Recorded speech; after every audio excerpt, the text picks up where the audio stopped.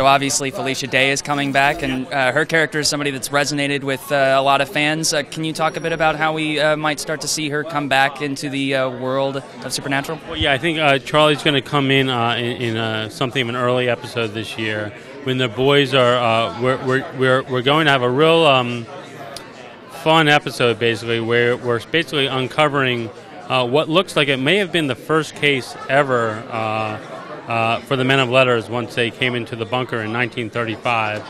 And that case, Felicia, or our character Charlie, gets involved in, and as much as I can say about it is that it has something very much to do with the Wizard of Oz. So it's a lot of fun. And I also want to talk a little bit about Crowley.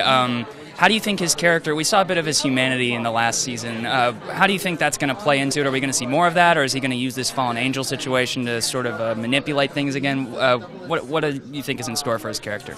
Well, I think first and foremost, we're going to see that Crowley is in the uncomfortable or unenviable position of being a prisoner of our boys. He's a prisoner in the Men of Letters bunker, and like you were saying, Crowley is always scheming for something. So watching him try to wiggle his way out of this situation is going to be a lot of fun.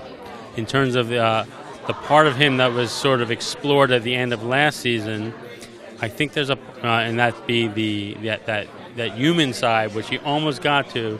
I think there's a part of him that wishes it had never happened because it made him ask questions about himself that he wished had never been asked.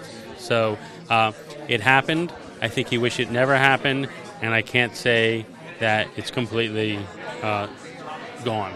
So obviously we have this fallen angel situation, but we also have Metatron and Abaddon still running around on the loose. Might we see them again in the future? Well, Abaddon burnt up, but we love that actress, so I think you might find a way to bring her back.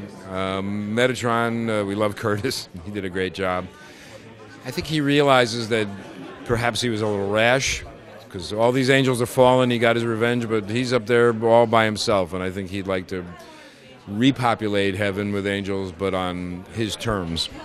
And that'll really play into what's going on with the internecine battle with the angels on Earth. We also know that Bobby may be coming back in some form or another. Can you talk about how that will play into this season? I don't know about how, but yeah, he'll be back in a form that we haven't necessarily seen him in. And then also, I want to briefly ask, because the show's been going on for 9 seasons, how long do you think the show can keep going and going? We thought we were done at 5. We're now almost double that. I suspect 10 will probably be it. You know, for me, a magic number is 200. I've been here from episode 1, so that would be a round number for me. You know, I think Jeremy may have other plans, but.